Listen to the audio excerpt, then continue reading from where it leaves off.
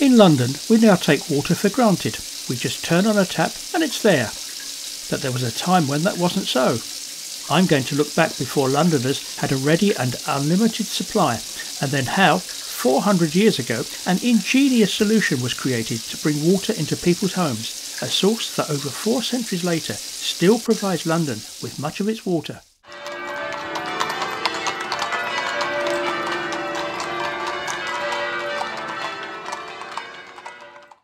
London was founded by the Romans in around 43 AD.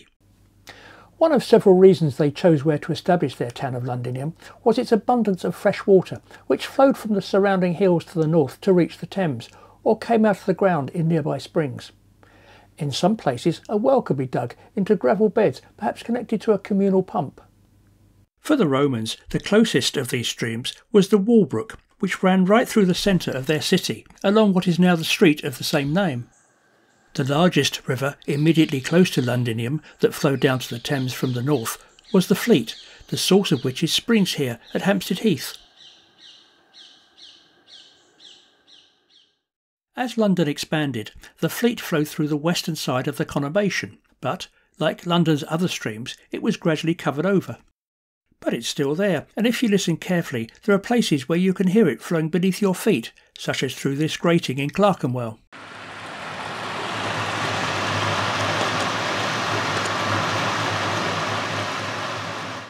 During the Middle Ages, Londoners used water for cooking and cleaning and occasionally laundry, but the medieval inhabitants of the city rarely washed themselves. They were unlikely to drink water, and it's no wonder because they used the Fleet and the other streams to wash away their waste, and that included their human and animal waste, so the Fleet became increasingly polluted and unusable as a source of water. It's no wonder that people drank beer rather than water. This is Clerkenwell, just to the north of the city. During the Middle Ages, this was countryside outside of the city, and as you can guess from the name, it was where a well was located. It supplied the area's monasteries and convents with their water, and the well remained in use right through to the 19th century. It must have been a place of entertainment for Londoners because the city's parish clerks would come to the well to perform plays, and thus it became known as Clerk's Well. Incredibly, the well is still preserved below an office building.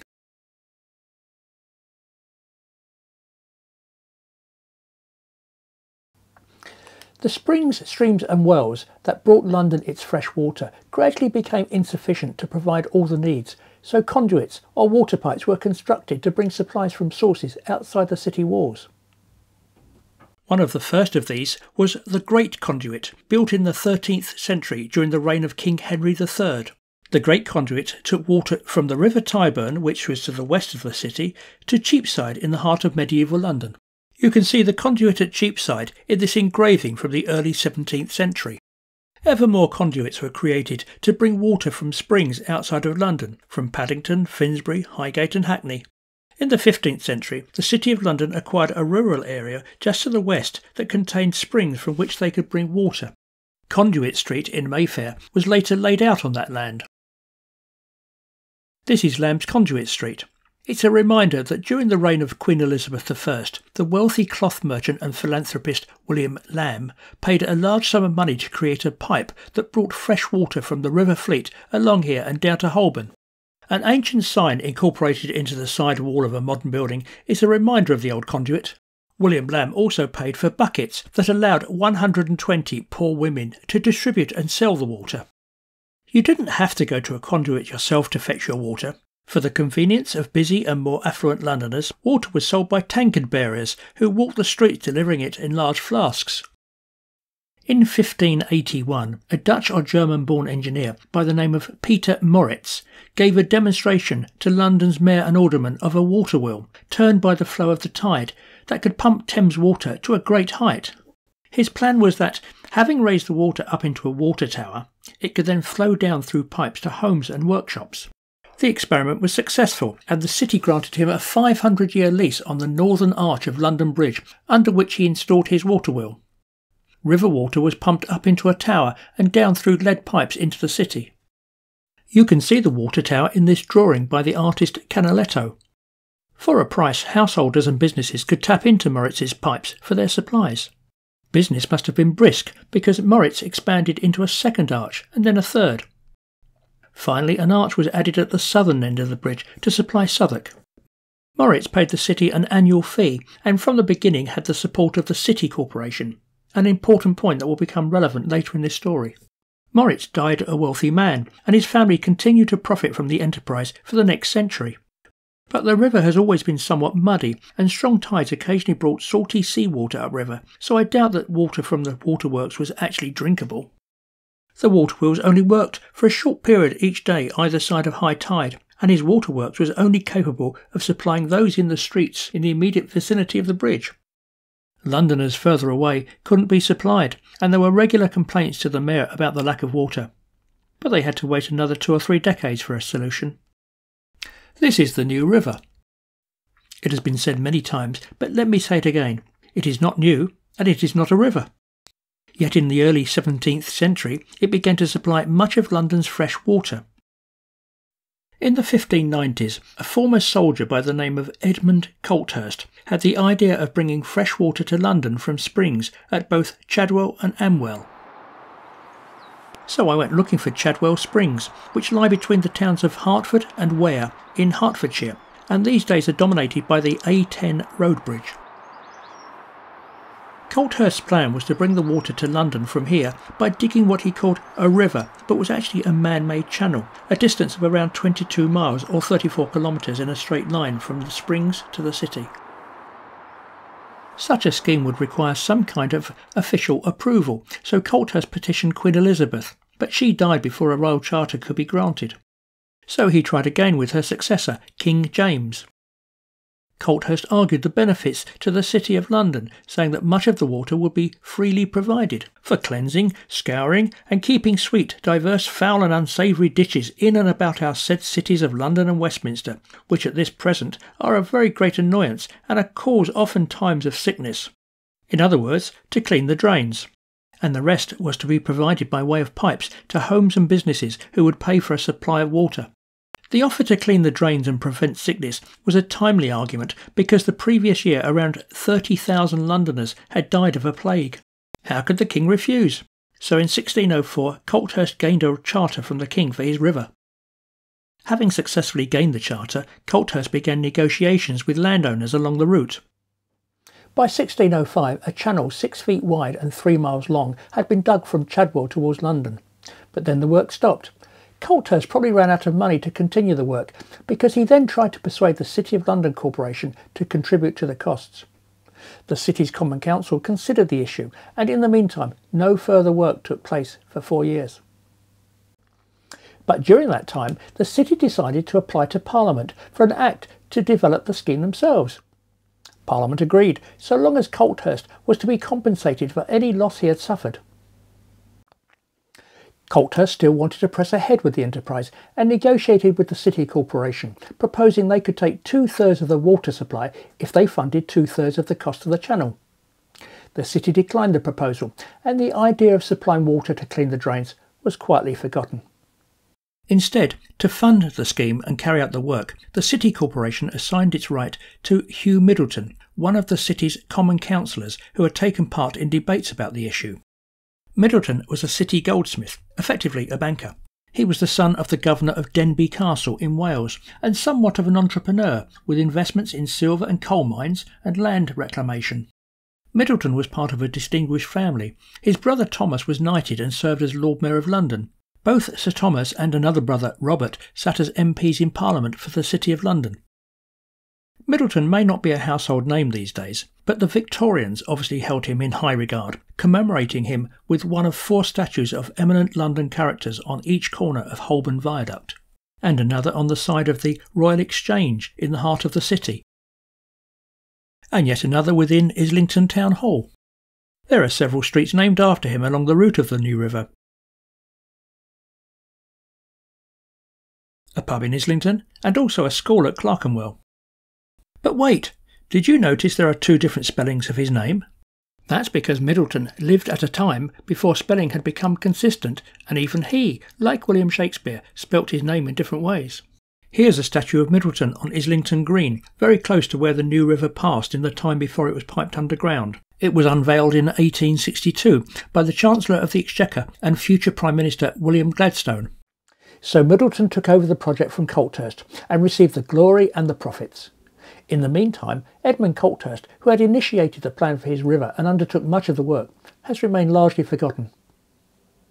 Unlike Middleton, there are no statues to Colthurst, and it has only been in recent years that he has been remembered in the form of several street names along the route he planned. Work resumed in 1609. Middleton negotiated with landowners through which it would pass, while he employed Edmund Colthurst to oversee the labourers. The width of Colthurst's initial channel had been 6 feet, but Middleton had it enlarged to 10 feet. By the middle of 1610, 10 miles was complete before work was halted once again and the workmen laid off. This time it was because some of the landowners along the route were refusing to allow the channel to pass through their property. Middleton then approached King James and offered him a half share of the profits in the venture in return for providing half the costs. At that time the king was having political issues and was happy to find new streams of income that did not rely on Parliament, so was happy to take up the offer. The king issued a proclamation that nobody was to molest, trouble or hinder the said Hugh Middleton in bringing the said springs to the City of London upon pain of his Majesty's high displeasure. This statement by King James became a useful protection for the new river. With the king on board, opposition from landowners along the route melted away and work began again. By the summer of 1612, there were 300 men working on the project. The new river was an engineering triumph of its time. Much of the credit must go to Edmund Colthurst, the man who initiated the scheme, and seems to have planned the route and overseen the construction work. But Middleton also employed very talented mathematicians and navigators as surveyors, probably to plot some of the finer details. I met with Rachel MacDonald of the New River Action Group, who provided some details of the New River in its early days. The New River, when it was created in 1613, was just over 40 miles long. It flowed downhill from Ware in Hertfordshire to Islington on the edge of the City of London quite slowly, on a very imperceptible gradient, which is noticeable today, 5 inches per mile. As originally conceived by Edmund Colthurst back in 1602 and faithfully carried out by Hugh Middleton's new surveyor, Edward Wright, a young genius who happened to be the maths teacher of Prince Henry. So James I probably had a hand in that. It followed the 100-foot contour the whole way, which is why it's such a long, circuitous route. Middleton had to pay compensation to everyone whose land the new river passed over. The vicar of Amwell, however, waived payment because it was good for his native London. Middleton responded by gifting a copy of the newly printed King James Bible to the parish of Amwell and later left the parish some money in his will. The Act of Parliament imposed a duty on Middleton to provide 157 convenient bridges and ways for the passage of the king's subjects and their cattle and carriages over or through the said new cut or river. This is Islington, just to the north of the City of London.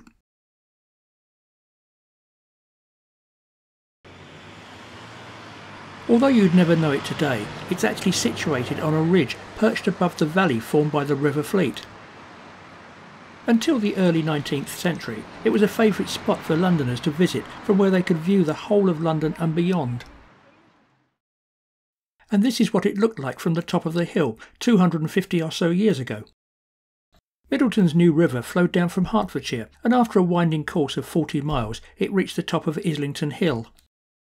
It then ran down the hill to a pond or reservoir made from a former duck pond, which was renamed New River Head. Here, water could not only be stored until needed, but the reservoir also provided a head of water pressure that allowed it to pass through pipes into the city. A small building known as the Waterhouse was built on the edge of the pond. To leave the reservoir, water passed under the house, and it was there that the flow could be regulated. This drawing was made by the artist Wenceslaus Holler in 1665 while the Great Plague was raging through London. In the distance beyond the Waterhouse you can see the old St Paul's Cathedral as it was before being destroyed in the Great Fire of London the following year. Work on the new river was completed in September 1613. On the 29th of that month, Hugh Middleton led a procession out from the city to New River Head. With him were the Lord Mayor, his brothers Thomas and Robert, and 60 of the workmen wearing their best clothes and special green caps. They were led by a drummer and trumpeter. It was a special moment for the Middletons because on the same day Thomas was elected as the next Lord Mayor. The well-known but unrelated playwright Thomas Middleton also attended and wrote a long verse describing the occasion. After the reciting of a verse praising the efforts of the workers, the floodgates were opened and water gushed into the pond to the sound of triumphant trumpets, drums and cannons.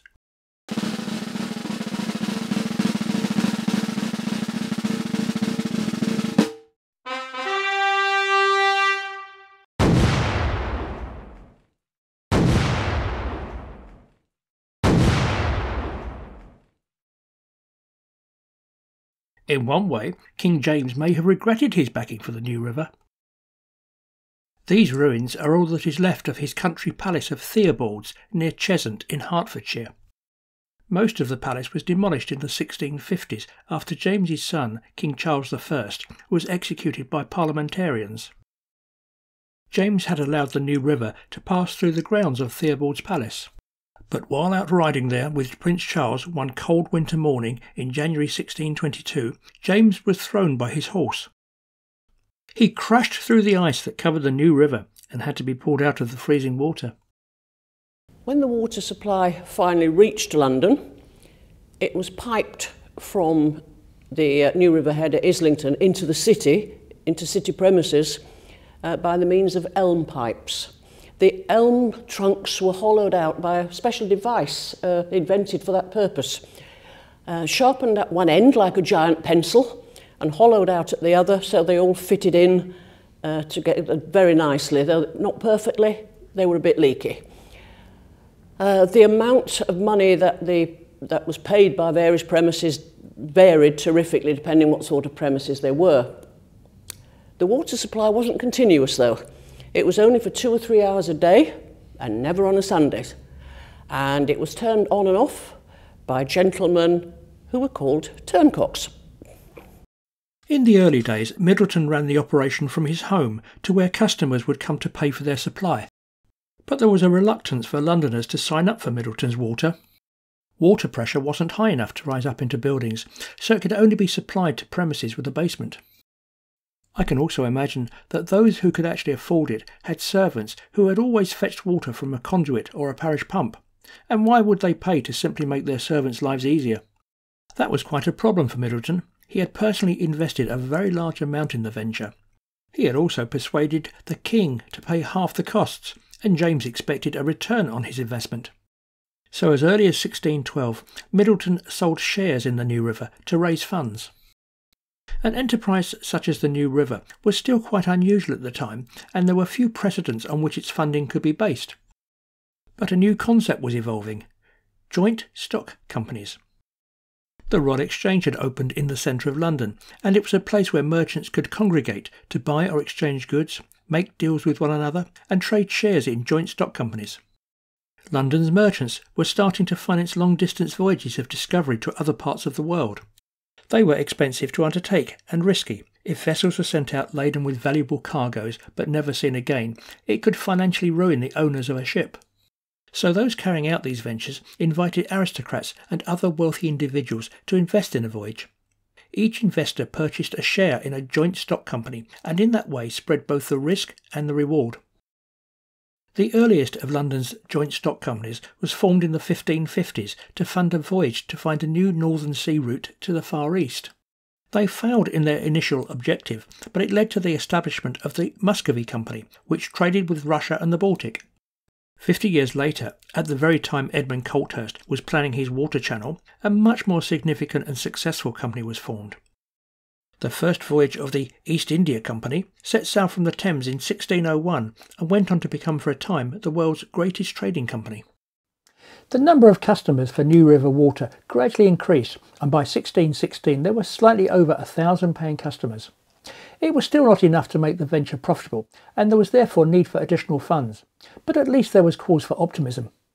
Middleton then followed the lead provided by the East India Company and others by creating a joint stock operation to bring new investors and finance into the venture.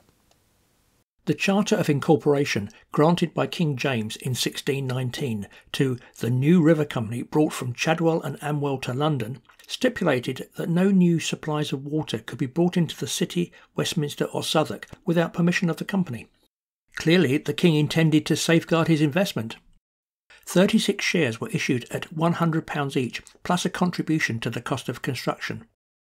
Thus, the New River Company became one of the early pioneers of what in modern times would be considered as a publicly traded company. Middleton kept some shares for himself and his family, and others were sold to wealthy and eminent people. 4 shares were given to Edmund Colthurst for his initial contribution, although it took some time for the company to yield profits, and Colthurst died before he could receive any dividends. You'll also remember that King James had a right to half the profits. He died in 1625, and his son and successor, Charles, inherited the royal portion of the shares. But Charles, always in financial difficulties, sold his half back to Middleton. That isn't surprising. King Charles is remembered as someone with a history of making bad decisions. Indeed, it led him to being the only English monarch to have ever been put on trial and beheaded. One of his mistakes was to sell his shares back to Middleton. It may have seemed like a good deal at the time, but the New River Company was to become a hugely profitable business that for the following 250 years and more would pay out huge dividends to shareholders. There's plenty more to come, but please remember to like and subscribe, and check my YouTube channel for other videos about London's history. This is the River Lee, which passes through Hertfordshire and then down the east side of London until it flows into the Thames. From the source of the New River, and for quite some distance, both the Lee and the New River flow in parallel through the Lee Valley. In all the various acts and charters that authorised the New River, Edmund Colthurst and Hugh Middleton were forbidden to take water from the Lee. But Middleton must have soon realised that water from the springs at Chadwell and Amwell was insufficient for the company's needs, and despite the charters, he cut a channel from the Lee to divert water into the New River.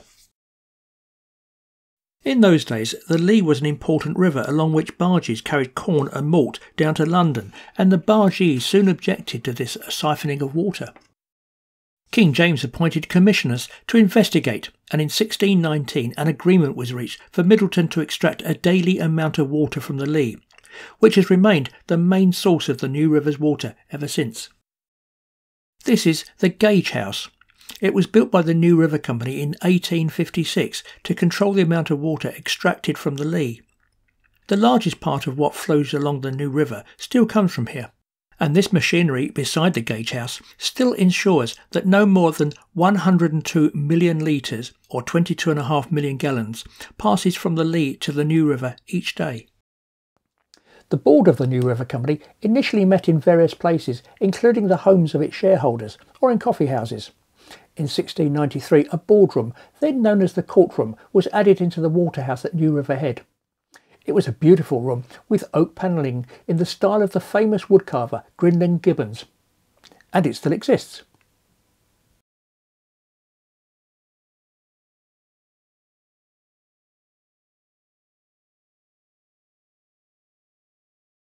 Much of the plastering on the ceiling is on a watery theme, with a painting in the centre of King William III, the monarch when the room was created, wearing armour.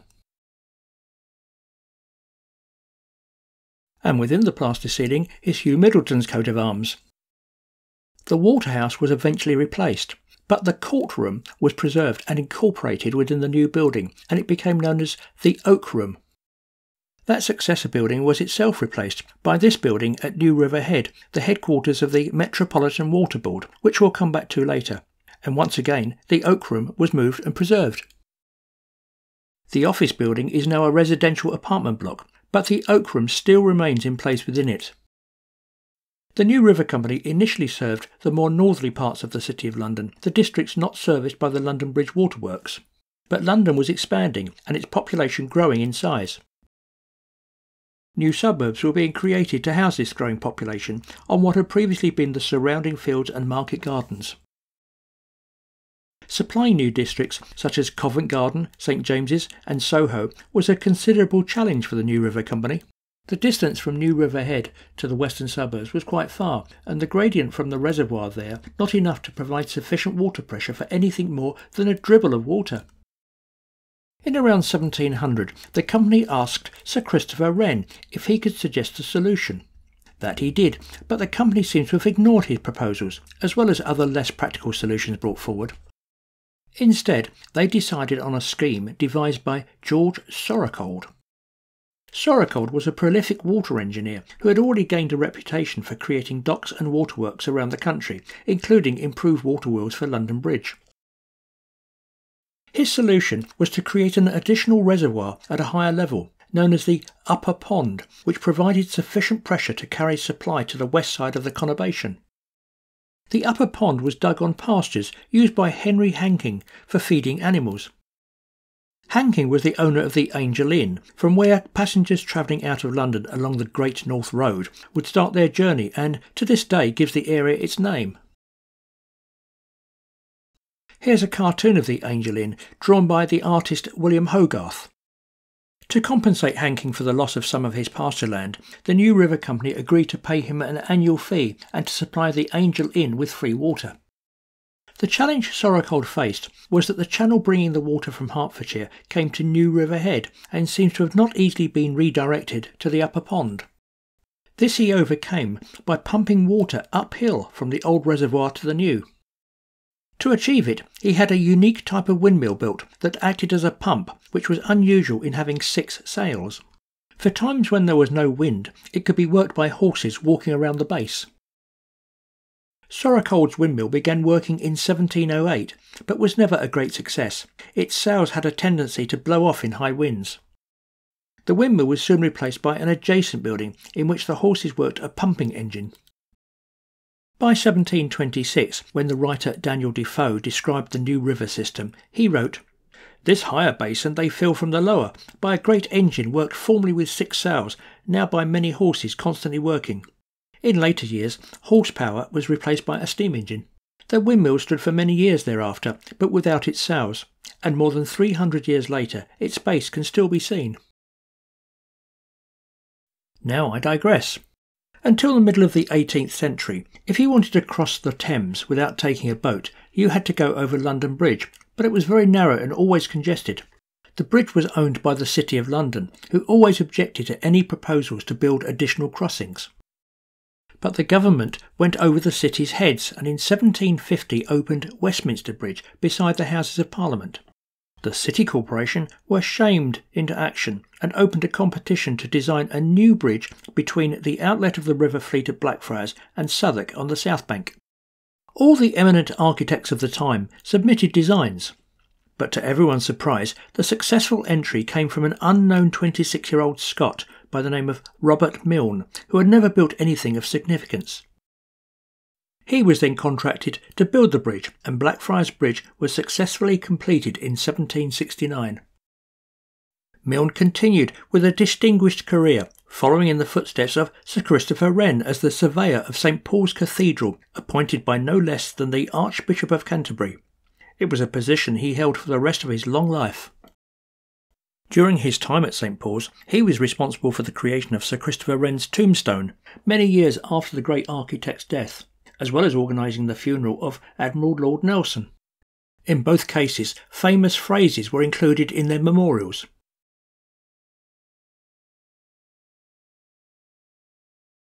Robert was himself buried close to Wren in the cathedral when he died in 1810. It was necessary for the New River Company to bring large amounts of elm tree trunks into London for their pipes, and they came along the Thames on barges. To unload and store the trunks, they opened an office and yard at the point where the river fleet flowed out into the Thames. In this painting from around 1750 by the artist Samuel Scott, you can make out their yard and the tree trunks piled up. Milne's work on Blackfriars Bridge involved alterations to the New River Company's office beside the River Fleet, and so in the 1760s began a relationship between the Milne family and the New River that was to last for at least 4 generations and well into the 20th century. Alongside his work at St. Paul's Cathedral, Robert was engaged by the New River Company as its engineer for over 50 years. He purchased a small estate on the side of the New River at Amwell, where he designed and built a substantial house as a weekend retreat, which still stands as a family home. Close by is the village church of St John the Baptist, where Robert Milne's grandson later became the rector. Robert's wife Mary died shortly after the house at Amwell was completed, so he designed a tomb for her in the churchyard, and I went along to take a look.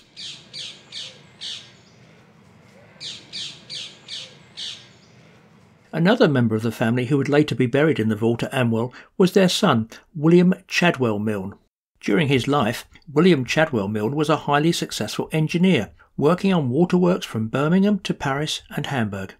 At the same time, he also succeeded his father at the New River Company, and in turn, both of William's sons followed him at the company. By the early 19th century, the conurbation of London had spread as far north as Islington and surrounded New River Head. The company was therefore sitting on what had become valuable land. So they laid out streets on what had previously been pasture land, and plots were then leased to individual builders to erect the dwellings. But William Chadwell Milne kept strict control of their quality and ensured a mostly uniform design. 600 houses were built to provide homes for 5,000 people, together with a score, shops and pubs. Several of the streets were named after Hugh Middleton and the Milne family, and the sources of the New River.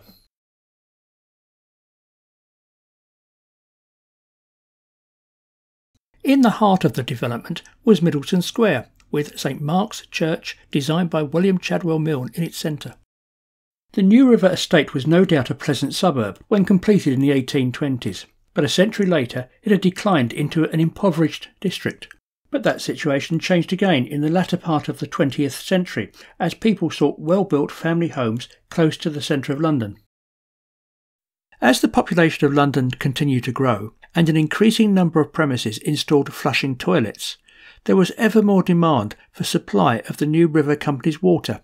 To keep an increased reserve, William Chadwell Milne had 2 reservoirs created at Stoke Newington in North London, which are still in place today. The ancient London Bridge, the foundations of which dated back to the 12th century, was at that time being replaced, finally bringing to an end the old London Bridge waterworks that had served parts of the City of London and Southwark for 250 years. It is said that Milne was then able to acquire the materials of the old bridge to line the banks of his new reservoirs. No longer an important part of London's water supply, one of the reservoirs is now used for sailboating and all-year-round swimming. And the other reservoir is now a nature reserve, opened by Sir David Attenborough in 2016.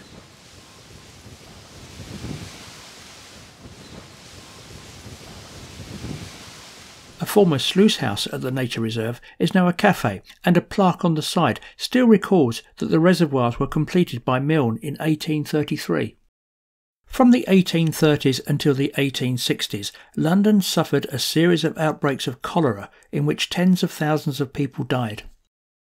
The success of the New River Company and the expanding suburbs of London encouraged the formation of new water companies in different areas. The cholera outbreaks were at least partly because many of these companies were taking their supply from the heavily polluted River Thames. Yet until the second half of the 19th century, the general opinion was that cholera was carried through the air rather than by water. But as this cartoon from Punch magazine shows, it was clear to everyone that the Thames was heavily polluted and that taking drinking water from the river was a bad idea. In 1855, for example, the Times newspaper published a letter by the scientist Michael Faraday about the pollution, following which Punch magazine produced this cartoon of him presenting his card to the rather foul Father Thames. In response to the growing understanding about polluted water, in 1852 the government passed the Metropolis Water Act. This stipulated that the companies could no longer extract from the tidal Thames and that water had to be cleansed by filtration. In response, the New River Company created the filter beds at New River Head you can see here in this picture, with gravel brought by barge down the River Lee from Ware in Hertfordshire, as well as sand from Harwich. Filter beds were also created close to the reservoirs at Stoke Newington. Filtered water from there was separated out from the openly flowing New River and pumped through pipes to the upper pond at New River Head, which was converted into a covered reservoir built of 4 million bricks and holding 3.5 million gallons of water. This is what the reservoir looked like as work was being carried out in 1856, and it's still in use today. A huge pumping station was constructed beside the reservoirs at Stoke Newington to pump the filtered water through the pipes. Inside the building were 6 great steam engines that looked something like these ones at Lambeth Waterworks. The pumping station at Stoke Newington is still in place and is one of London's strangest buildings. It was designed by William Chadwell Milne in the style of a Scottish castle, but almost every part of it had a particular function. The buttresses that appear to support the building are actually hollow to provide space as the huge flywheels of the beam engines spun around. Milne even managed to include monograms on the side of the building in gold lettering stating Milne 1855. The building served its original purpose for 100 years and these days is used as an indoor climbing centre known as the Castle. The Metropolis Water Act brought about a rapid improvement in the quality of London's water. In 1856, the General Board of Health was able to report that the decrease of organic matter since the analysis in 1851 is very remarkable in the water of all the companies. This result is obviously due to the alteration of the localities from which the supply of water is derived, as well as the improvements made in the collection, filtration and the general management of the water. The New River has been considerably shortened over the years, particularly in the Victorian era, when 10 miles were removed. The loops were cut out, which had been necessary for the 100-foot contour route, and that allowed for building up Victorian suburbs when the land finally dried out. But some interesting bits are left as ornamental water features along the route, particularly Enfield town. But now the 40-mile New River has shrunk to a mere 28 miles long. During 1985, it was learned that Thames Water Authority, who at that time owned the New River, intended shortening it again, but this time actually cutting it off south of Turkey Street in Enfield, meaning most of London would lose the New River. The wonderful green corridor and its abundant wildlife would disappear forever. The New River Action Group sort of came together gradually throughout 85 and 86 and lobbied Parliament to ensure this didn't happen. The lobbying was successful. Parliament disallowed the plan and we still today have this wonderful amenity. The New River Action Group has continued to monitor developments along the New River and was successful in time for the millennium in 2000 in getting the New River path opened for walkers so that almost the entire length of the New River can now be walked and enjoyed by everyone. A section of the New River that was piped underground in the 20th century was here at Clissold Park at Stoke Newington. You can just about make out where it ran along here, and through this sluice house that is now a small coffee shop. But a short section remains as an ornamental pond. I met up with local expert Amir Dotan to learn more about it. I'm going to talk a bit about the history of the park and also a bit about the history of the New River. That is a main feature of the park. This is what's left of it today. In fact, this is an ornamental pond that's not linked to the original New River. When the New River opened in 1613 to bring fresh drinking water from Hertfordshire to London, this was all open land. Stoke Newington back then was just a very small rural village 4 miles outside London. So in 1790, a local banker named Jonathan Hoare, he actually grew up in a house on Church Street, just opposite what later became the park. He wanted to have a house built, so picked a nice location in this open space. Interestingly, further away from the streets, so it wasn't actually facing Church Street like all the other mansions that were here at the time. So he got the freehold for the area where the house was built. He leased all the land that was surrounded by the New River. So he leased that from the church commissioners that owned the land, and that became his front garden. Unfortunately, he ran into financial difficulties, and only a few years later, around 1800, he had to sell the house. And then it went through the ownership of several people, including the local curate, Reverend Augustus Clissold, and his wife Eliza. But the church commissioners eventually put the land on the market. And at the time, in 1886, all of Stoke Newington was built up, and this was the last remaining open space, and it was at real risk of being built on and turned into just rows and rows of houses, like all the other open spaces around it by the early 1880s. And that really when a local campaign started, spearheaded by Joseph Back and John Runts. They were very alarmed by the prospect of losing this open space, and they started lobbying initially the Metropolitan Board of Works to purchase the park for the public. And it was a 2-year process of ending up lobbying other bodies, local parishes, to donate the money. And eventually it opened to the public on the 24th of July, 1889. And it's been a public park ever since. Originally, the New River terminated in Sadler's Wells in Islington, but in 1946 it was shortened to end at the East Reservoir. Now, interestingly, there was still a section left in the park. From what I was able to research and find out, the entire section along Church Street was drained and filled in 1958. And what we're left with today is really an ornamental crescent pond where the New River used to be. If you look at it, it's not deep, it's standing water, it's not flowing anywhere. My understanding is that it's fed from a pipe, potentially running in a loop. So it's where the New River was, but it's not actually connected to the real New River that still supplies about 10% of London's water supply, which is quite amazing. Stoke Newington, which is now part of the London Borough of Hackney, has a fascinating history, and you can find out more about it by checking out our Mears website at stokenewingtonhistory.com.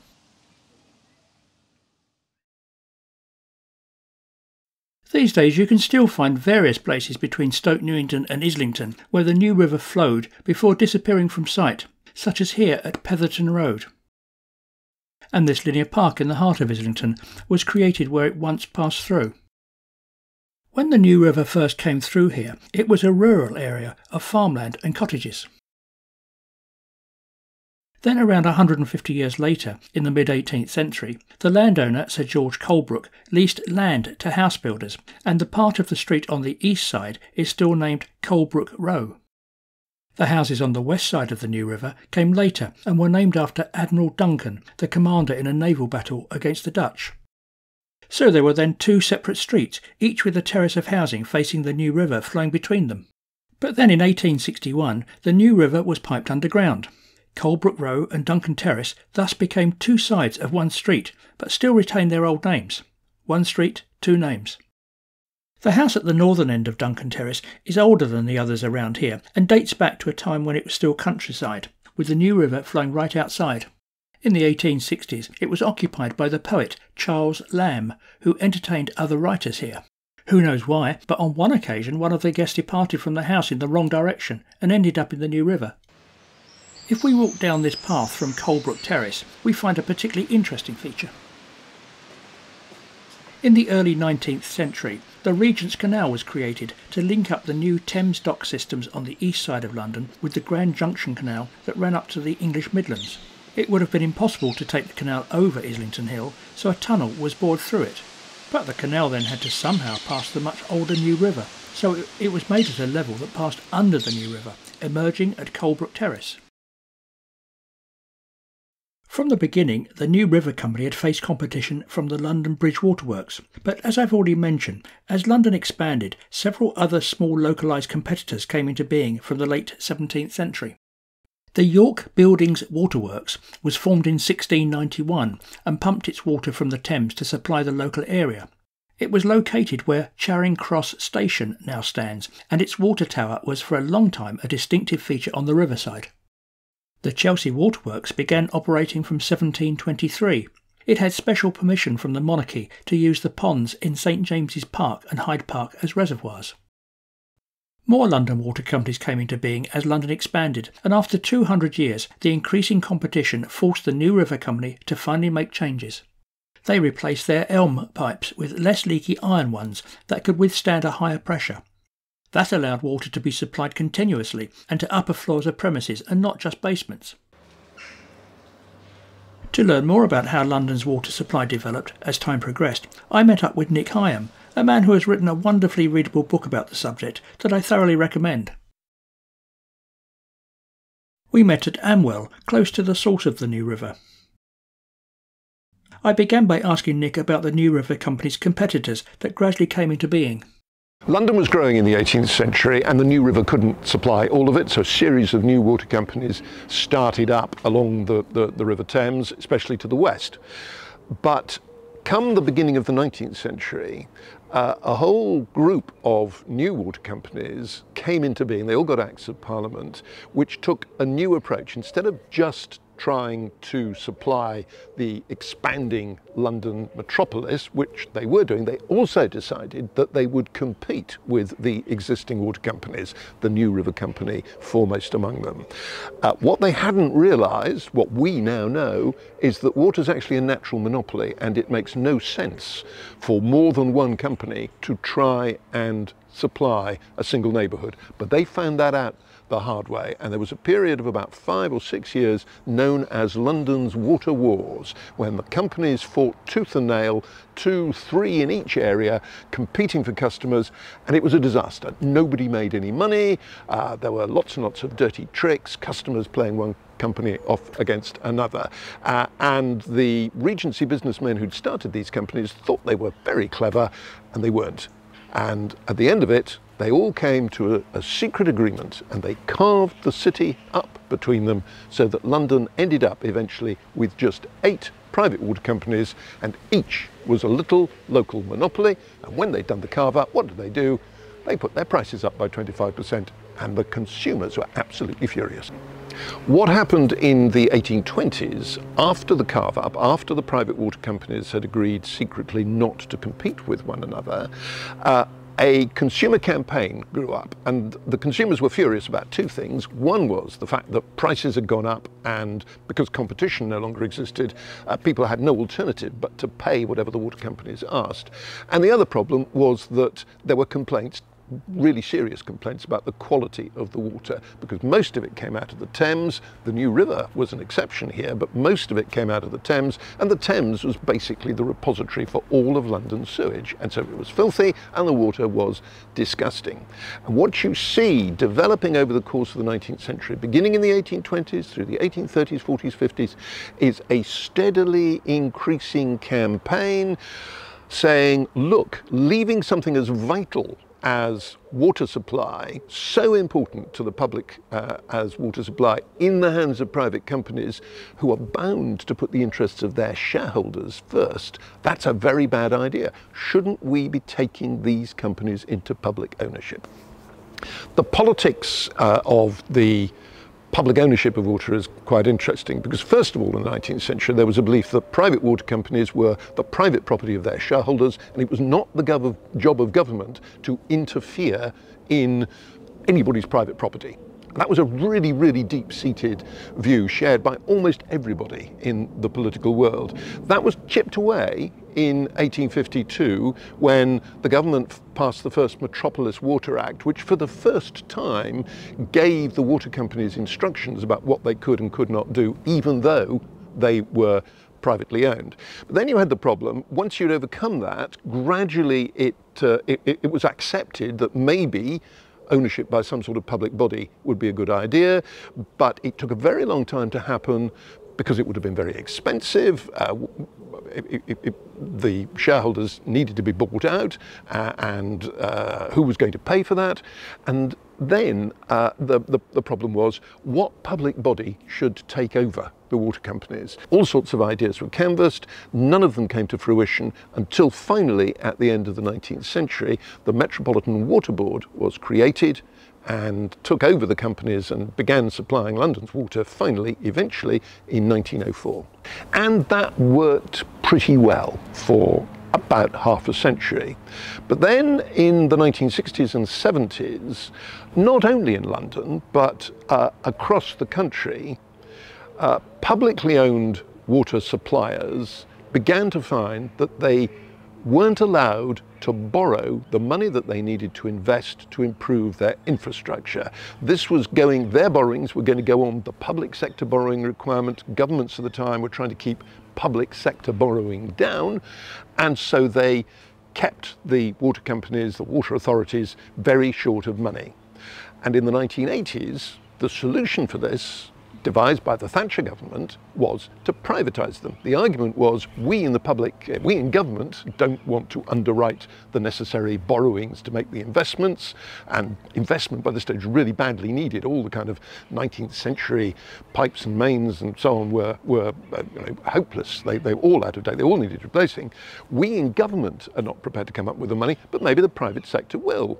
And so they devised a system under which privatised water companies across the country would be regulated and effectively controlled by an organisation called Ofwat, and Ofwat would ensure both that consumers got the service they deserved at an affordable price, and the shareholders in these new companies were able to make a decent return on their investment, and there would be lots of money for investment in new plant. Worked very well for about 10 years, and then the shareholders in these companies realised they could game the system and started extracting enormous amounts of dividends from the water companies, loading them up with borrowings and not making the investments that were needed. Thames Water is now the company that supplies water and manages sewage in London and the Thames Valley. As Britain's largest water utility, it supplies water to nearly 10 million people. But in recent years, there's been a great deal of criticism of its performance. Thames Water has been accused of not investing enough to replace old water mains, resulting in some serious bursts and flooding, and in failing to enlarge the sewer network to prevent untreated sewage flowing into rivers. Increasingly, Thames Water was playing at catch-up, borrowing large amounts of money to improve the system. In 2023, the company found itself in serious financial trouble, with huge debts that in part were caused by previous owners paying themselves large dividends instead of investing in the network. In the meantime, Ofwat was accused of sleeping on the job and allowing the situation to develop. But more than 400 years after it was created by Edmund Colthurst and Hugh Middleton, the New River continues to flow from Hertfordshire and through the suburbs of North London, and it still contributes much of London's water supply. Thanks for watching, and I hope you've enjoyed it. Please don't forget to like and subscribe. Check out other London history episodes on my channel. You can follow me on Instagram, Facebook and Twitter, and find many articles about London's history on my website. Bye for now.